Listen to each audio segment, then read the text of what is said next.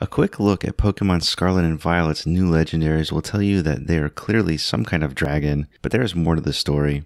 Let's take a deep dive into the likely inspirations for these legendaries and speculate what their types and moves might be. Nintendo is still closely guarding any data related to these legendaries, so this is going to be pure speculation. However, we can draw some reasonable conclusions and predictions simply from their official artwork. First up, Koraidon. Shown standing on two legs with alternating red, blue, and white coloration, appears to have been inspired by the serpent mythology of ancient Central America and Mexico. If this is the case, it would explain why it looks like Koraidon has feathers all over its body. Now, with Korai meaning past, it is safe to say this Pokemon will fill the role of an ancient dragon from times past. The most well-known depiction of an ancient feathered serpent would be that of the famous feathered serpent Quetzalcoatl, having Aztec and maybe even Olmec roots. It was known as a god of rain-bringing winds, sun, wisdom, and learning.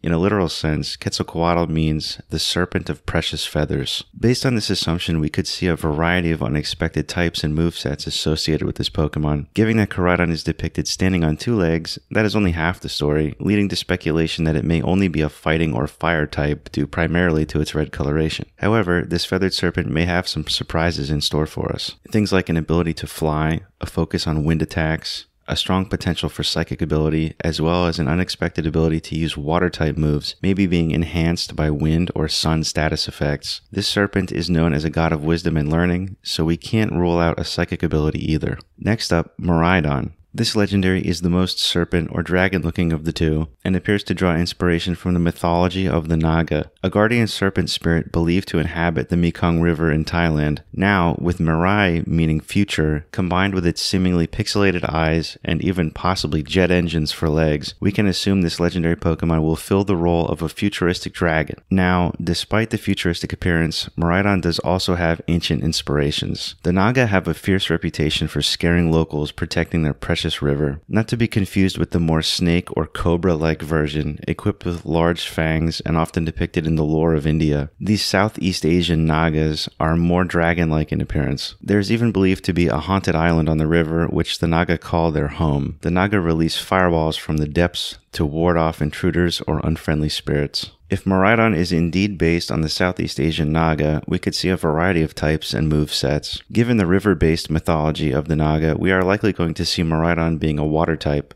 but we cannot yet rule out its ability to fly, especially if it indeed does have jet engines, which does seem likely. The scary guardian nature of the Naga could translate into fear-based status effects or psychic attacks for Miraidon, and we could even see an ability to learn fire attacks reminiscent of their tendency to shoot fireballs from the river despite being in the water. We may also see an electric-based moveset based on Miraidon's yellow and blue coloration, and the lightning bolt-shaped tail and head. Both Koraidon and Miraidon clearly have roots in real-world dragon mythology, which I believe will make them an instant classic pair of legendary Pokemon, which might drive gamers to collect both versions of the game more willingly than with past titles. If Koraidon and Miraidon turn out to be based on these mythological serpents, it is a safe bet that they will have some of the most interesting and exciting storylines yet, and players might be traveling to some of the most unique and memorable locations ever seen in any Pokemon game. If you'd like to hear more deep dives and predictions, hit the like button and subscribe. This is Retro Renovo. Thanks for listening.